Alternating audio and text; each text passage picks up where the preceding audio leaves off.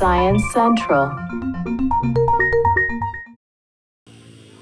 Pleasure-seeking and risk-taking are hallmarks of youth, but we seem to get less of a kick out of life in our golden years.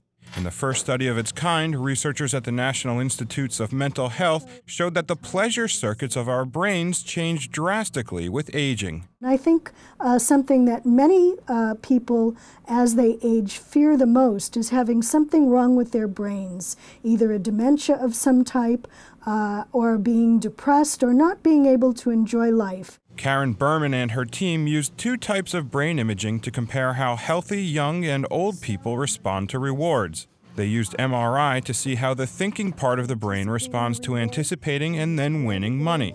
But they also took PET scans that could measure levels of the pleasure chemical dopamine, which triggers those responses. They wrote in the Proceedings of the National Academy of Sciences that for young people, more dopamine meant more reward activity. But for older folks, more of the brain chemical meant less reward activity. We didn't expect that. We thought that the relationship might be dampened down.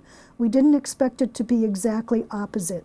Berman recommends keeping active in both body and brain to help keep us young at heart. For Science Central News, I'm Brad Closa.